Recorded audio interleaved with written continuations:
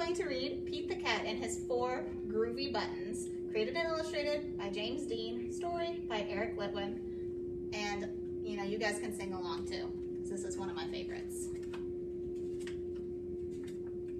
Pete the Cat put on his favorite shirt with 4 big, colorful, round, groovy buttons. He loved his buttons so much, he sang this song.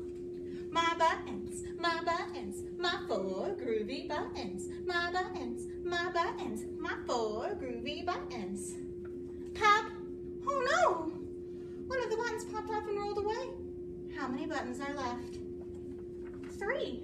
4 minus 1 equals 3. Did Pete cry? Goodness no. Buttons come and buttons go. He kept on singing his song. My buttons, my 3 groovy buttons. My buttons, my 3 groovy buttons. Pop! Oh no! Another button popped off and rolled away. How many buttons are left? 2. 3 minus 1 equals 2. Did Pete cry? Goodness no. Buttons come and buttons go. He kept on singing his song.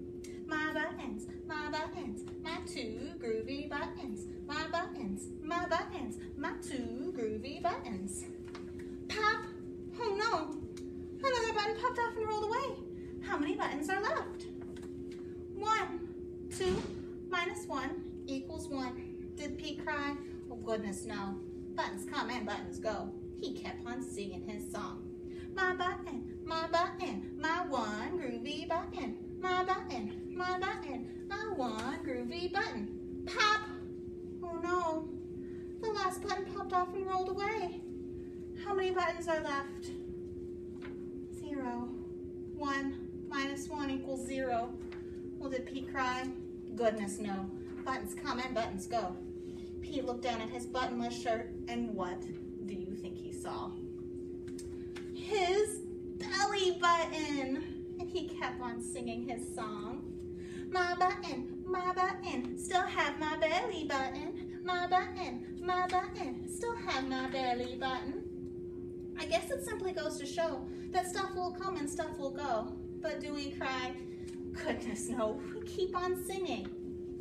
Buttons come and buttons go. The end. I hope you enjoyed. I'll see you next time. Bye everybody.